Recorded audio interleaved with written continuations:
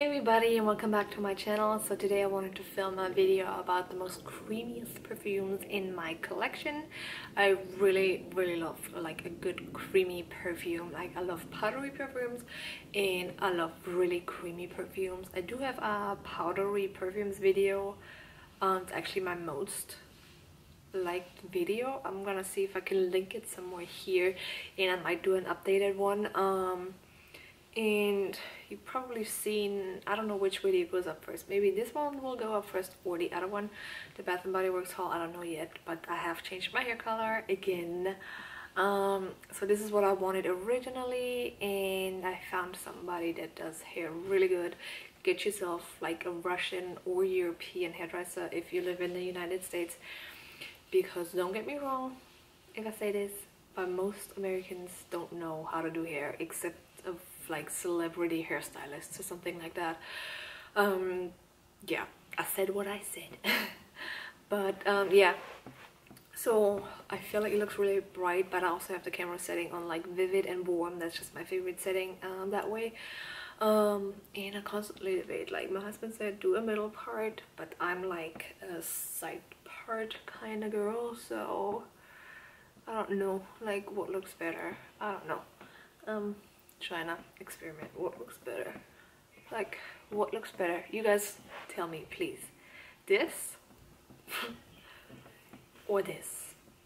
I don't know. And now my hair is like all messed up. I feel like this is more me when I have it like that. So we'll just leave it like that for the video. So let's jump in for the most creamiest and delicious perfumes. So let's jump in with the first one, and the first one is, oh my god, so creamy, so delicious, and it is Michael Kors Wanderlust Sublime. I don't think I've mentioned this on my channel before. So this one is Michael Kors Wanderlust Sublime, I don't know. Oh my god, oh my god, so good, so creamy, just so like round.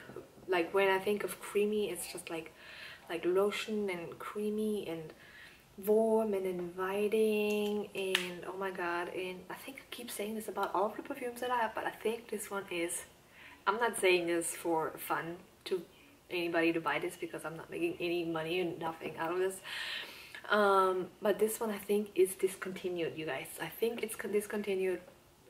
I bought it last summer and it was on clearance everywhere.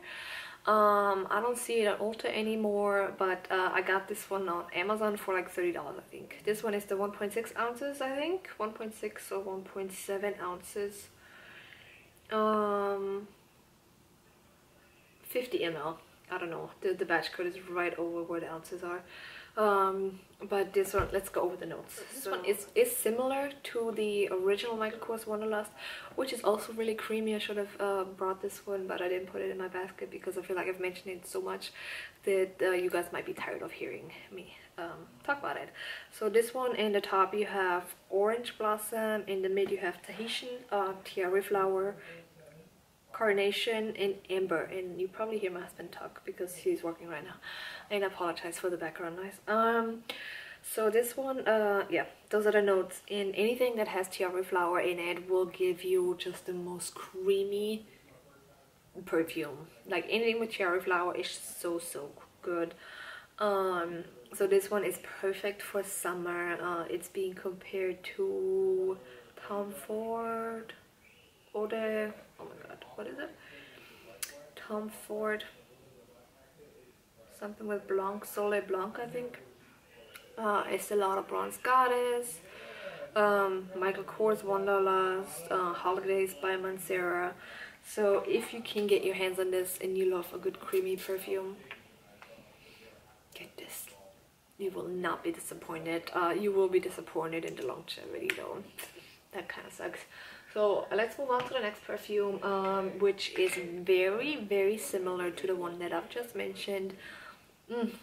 Sorry, I'm getting the whiffs of the Wanderlust and I'm getting it in my mouth too. It smells good, but not super tasty. So no other than Guerlain Terracotta.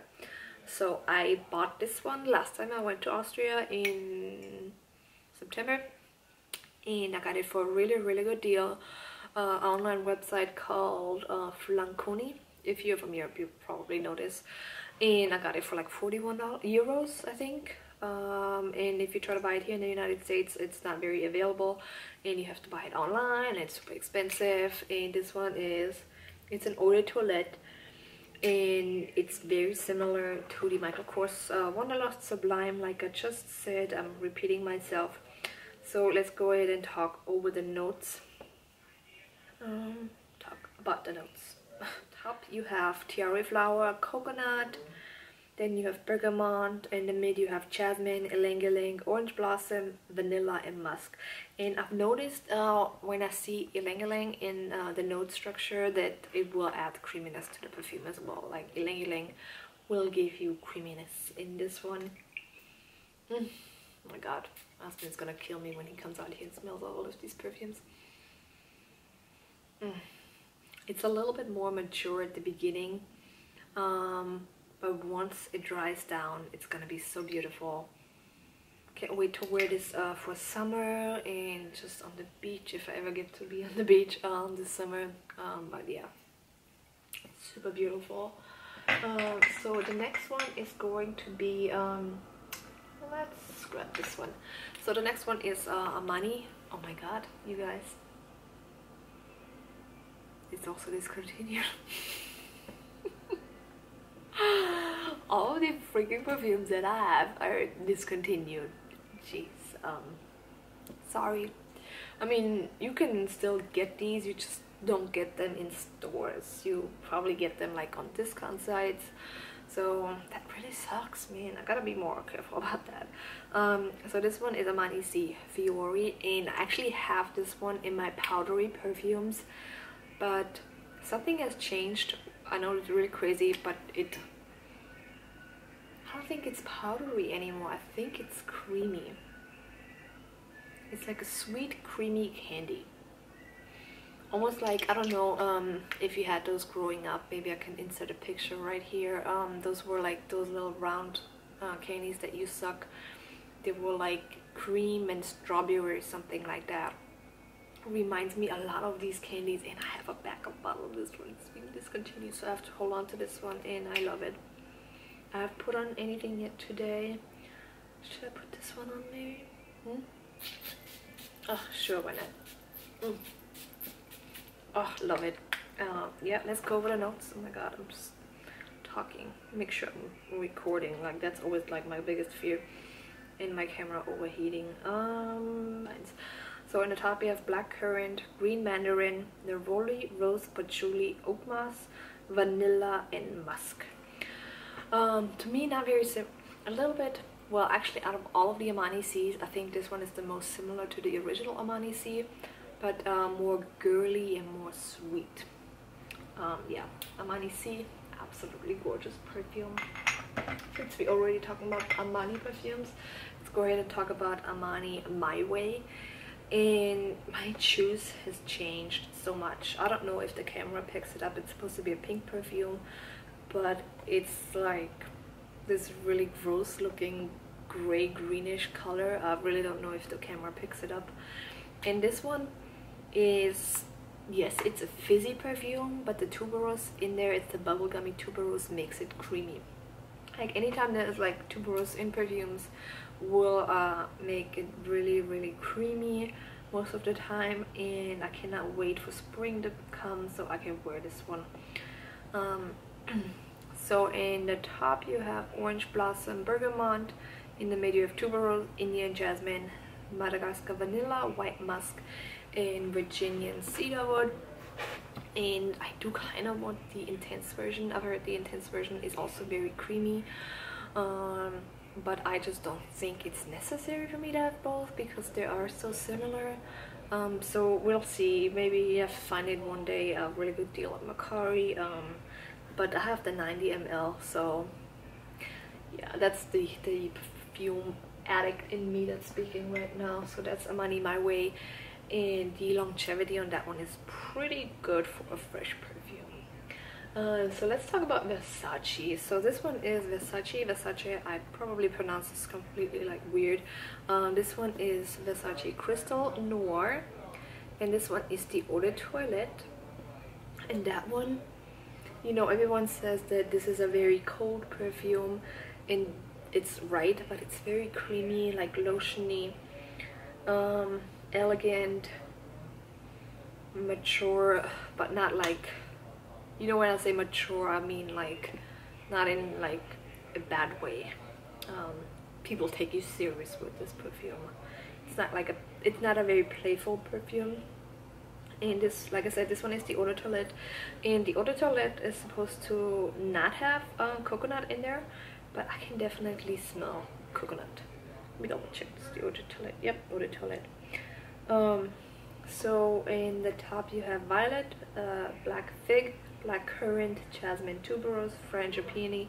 In the base you have sandalwood, cashmere, and vanilla, and heliotrope. Actually, the violet and the heliotrope can make a perfume powdery, but there's tuberose in there and French peony. To me, in my opinion, this is a very creamy perfume, and I've noticed, like, in the perfume community, creamy and powdery perfumes, it's always up to the person what you think is creamy or powdery.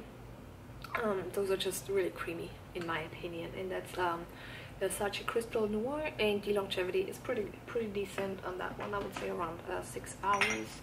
And then we have the next one is Dolce & Gabbana, the one. Sorry, I'm looking out the window. I see my neighbor. Oh god, she's looking up here.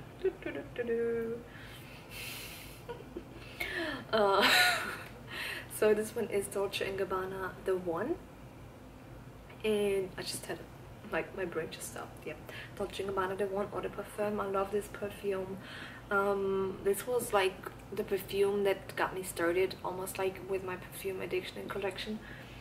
And this one is a very creamy vanilla and peach, and like the vanilla in there is just so round and so creamy, so well balanced.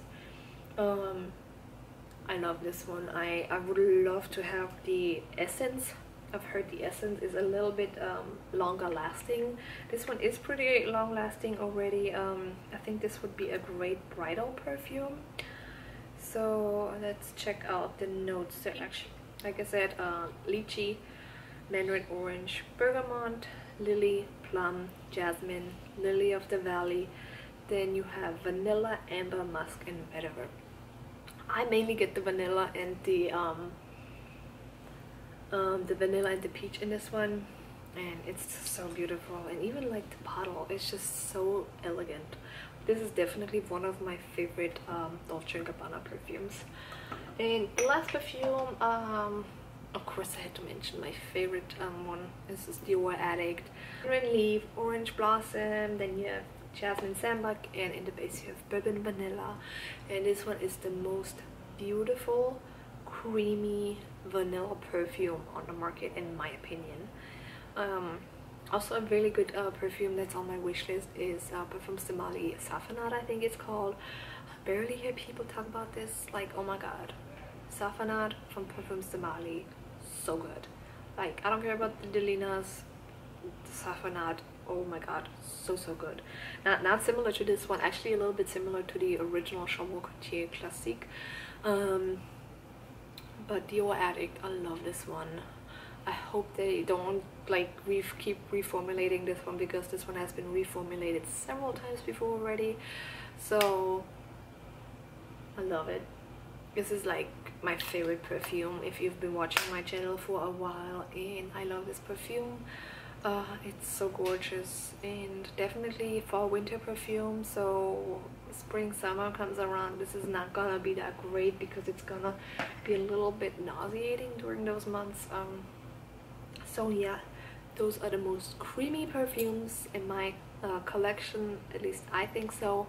If you know any creamy perfumes, please let me know in the comments, and also please let me know your scent of the day if you're still here. I'd really appreciate it.